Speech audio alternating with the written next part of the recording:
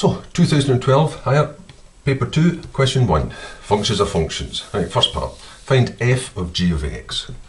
Well, g of x is simply this, x plus 4, and then f acts on this. So f does what f does, which is whatever it gets hold of, it squares it and adds 3. It's got hold of this thing, so it duly squares it and adds 3. Right, sort that out, multiply that bracket. Square the bracket, square the first, twice the product, 4x doubled, 8x, square the last, 4 squared 16, add on 3, and there you are, x squared plus 8x plus 19.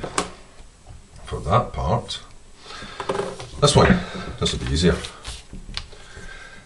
G, what's it got to act on? F of x, which is x squared plus 3. What does G do? Whatever it gets hold of, it takes it, right? So it's taking this x squared plus 3 and adds on 4. Well, that's just going to be x squared plus 7. So there's my two expressions for the first part. Second part, B. Show that, I'll have to write all this out.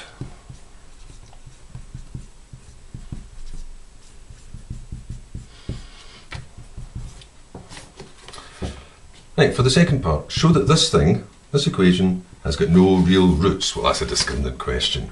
What have we got? Well, the first part was x squared plus 8x plus 19. The G part was x squared plus 7. That should equal 0. Tidying that lot up, I've got two lots of x squared plus an 8x plus a 26 to equal 0. Now I'm not going to try and solve that.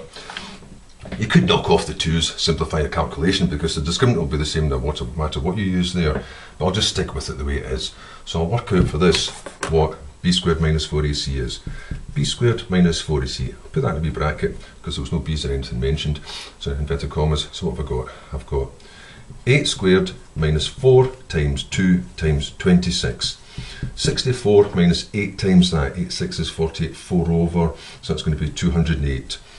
That's subtraction, do it the other way around, and we've got 4, 1, 4, 4, but it's negative. The discriminant is negative, so there's no real roots. But at 144, it's got some nice wee complex roots. Still, I didn't ask for that, so I'll have to make a statement now. So I'll have to say, since the discriminant is less than 0, that means that the equation, maybe I'll give it a name, means equation 1 has no real roots. And there you are, off to a flying start for question 1.